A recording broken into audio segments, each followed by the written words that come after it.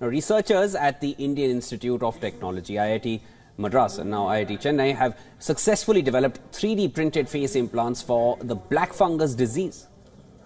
Now, also known as Mucormycosis, the black fungus mostly affects COVID-19 patients, individuals with uncontrolled diabetes and HIV/AIDS, among others. Now, the disease causes severe disfigurement by invading facial tissues and has been a significant concern in India, at least post-COVID-19. In extreme cases, patients may lose their nose, eyes, or even their entire face, affecting essential bodily functions. To tackle the problem, IIT Madras has partnered with Zoriox Innovation Labs, which is a startup founded by dental surgeons. Now, here's how this technology works. Researchers use algorithms that convert a patient's MRI-CT data to a printable format. The format is then used to make custom implants, which are printed from medical-grade titanium.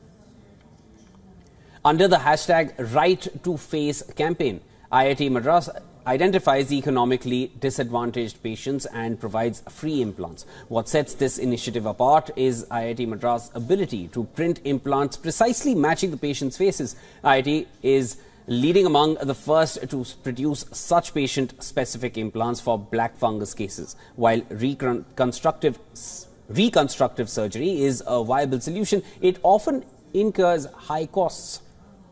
However, approximately 50 economically disadvantaged patients have already received these face implants.